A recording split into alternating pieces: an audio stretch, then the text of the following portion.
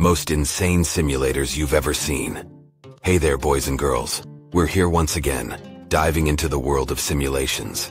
They may not be everyone's cup of tea, but who can resist the allure of experiencing something exciting and unique that's impossible in real life? It seems people just can't get enough of immersing themselves in new roles, diving deep into the wildest simulations.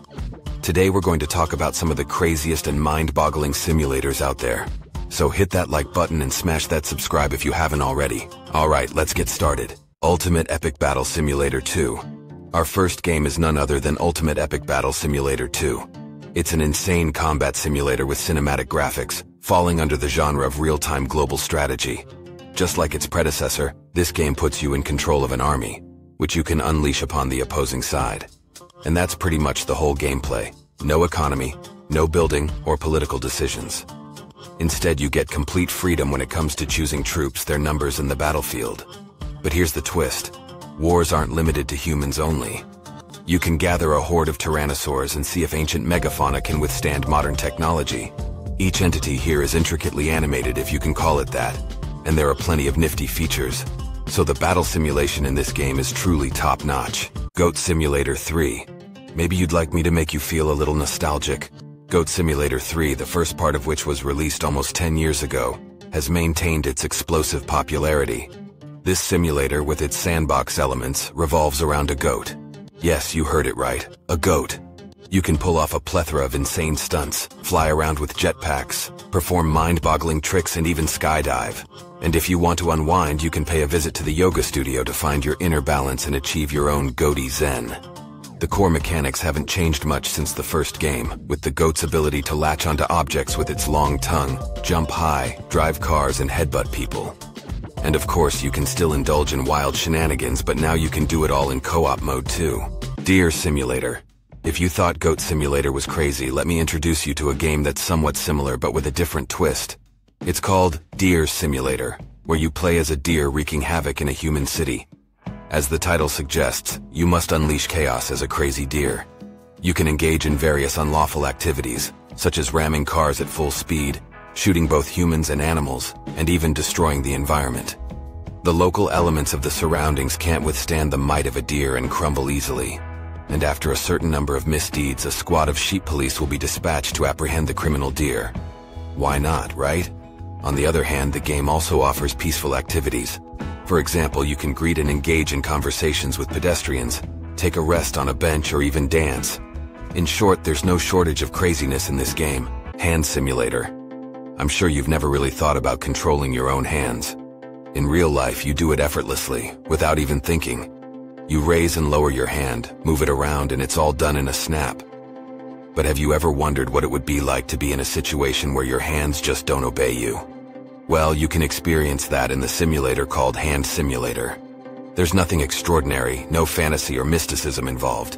You simply control your character's hands from a first-person perspective. You'll be given ordinary tasks that are usually easy in real life, like playing with a spinner, brushing your teeth, tying shoelaces, or even rotating a car's steering wheel. The control scheme is designed in such a way that you have individual finger and joint control. So maneuvering your hands here is much more challenging than in real life. Prison Simulator. Now in the game Prison Simulator, you'll take on the role of prison guards. According to the storyline, the main character has been promoted and transferred to prison duty.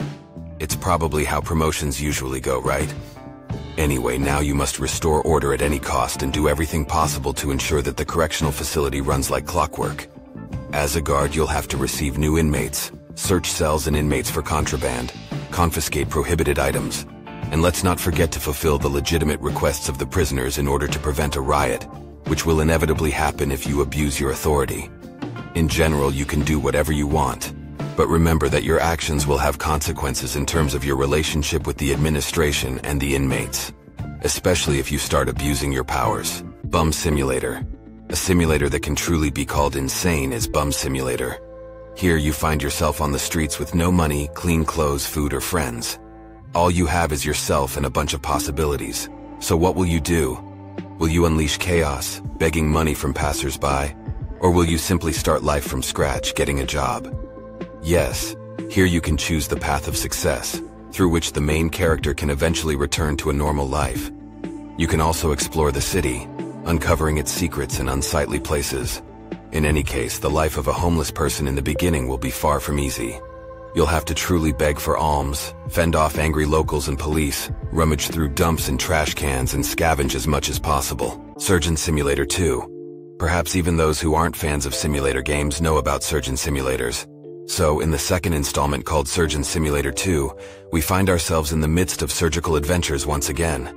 There's no significant change in the essence of the game, and there's no real storyline to mention either. You'll still play the role of a surgeon, directly controlling the main character's hands. The task sounds quite simple in words: successfully perform organ transplant surgeries and save lives. But in reality, it's far from easy. The surgeries are complex, and the tasks sometimes seem impossible. Not only do you have to keep your composure, but you also have to have precise control over all your movements. Plus, you need to be attentive, accurate, and avoid poking someone in the eye when they complain about their leg. Additionally, you'll have to master a multitude of mechanics. For example, each new operation will require you to study the procedure itself, find out what equipment should be used, and determine which instrument may be needed. In short, it's challenging, a little funny, but very interesting. Placid Plastic Duck Simulator. Get ready to have a blast in Placid Plastic Duck Simulator, where you have the opportunity to embark on a fun adventure as a little rubber duck. Your mission is to navigate through various colorful water locations.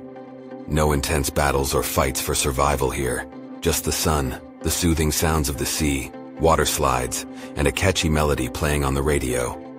You control the adorable duck and peacefully float around the pool. There's not much else to do, but if you've always dreamt of becoming a rubber duck, here's your chance. Despot's Game, Dystopian Battle Simulator. Despot's Game is not your typical simulator. It's more of a blend between strategy, role-playing, and yes, a simulator. It offers a ruthless and merciless hack-and-slash experience in a dark post-apocalyptic labyrinth. The game starts with naked amnesiac people wake up in a dark and grim maze filled with traps, monsters, bosses, and other enemies. The gameplay is structured in a way that at the start of each battle, tactics are developed, and each character takes their assigned positions. From there, it's an uncontrollable frenzy where people either win spectacularly, lose terribly, or die as a squad. You start over and over again, feeling the weight of countless failures. But fear not, for each time you defeat enemies, you earn resources. With these resources, you can buy equipment for the surviving members of your party, making them even more formidable. In this game, you are the true despot, and you can do whatever you want with the people. Mother Simulator. If you want to practice taking care of a newborn baby, then Mother Simulator is the game for you. I don't envy you though. Here you have to become a real mother. The gameplay is quite simple, although it may sound unrealistic. Regardless, your task is to take care of the baby, feeding, changing diapers, bathing, and much more. Everything is done from a first-person perspective, providing a complete immersion into the protagonist's body. You'll feel the presence of a small, demanding baby in your home, requiring your undivided attention. Each level will demand more from you to achieve victory as the difficulty increases. It can be tough, but also hilarious at times. And most likely there will be moments when you just want to throw the baby out the window. Ravenous Devils. Now in Ravenous Devils, we have a culinary simulator with a touch of horror and dark comedy. The main characters, Percival and Hildred, have a burning desire to get rich quickly in their new city. They've purchased a dilapidated building with an atelier on one floor and a cafe on another. The only problem is, they don't have the funds to buy raw materials. That's when a genius idea pops into their heads. Percival will kill their potential customers, strip them of their clothes to create new fashion designs, and Hildred will use their remains to cook delicious meals for a different clientele.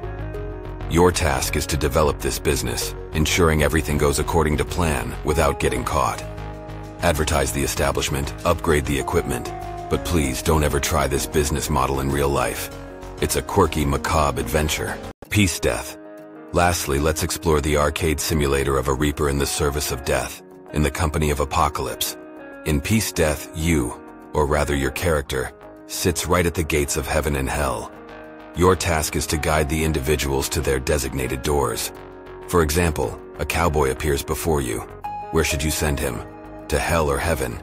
But what if it's a politician or a demon with horns, or even a drug addict?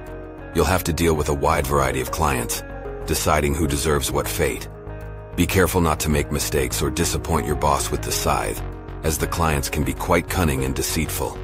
One may hide demonic horns under a stylish hat, while another may have the appearance of a monster, but be worthy of the heavenly clouds. It's a cool and intense experience, hoping you enjoyed this insane compilation. Don't forget to like and subscribe. This is Game Like, as always, wishing you all the best.